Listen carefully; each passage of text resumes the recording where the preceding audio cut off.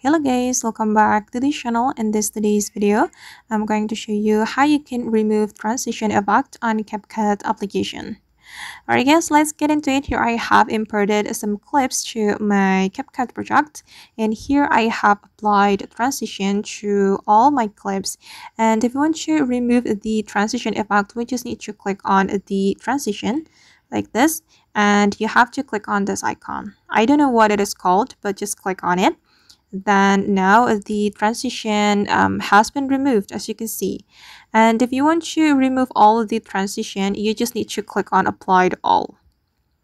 Okay, and now all of the transition effect have been removed from the clips.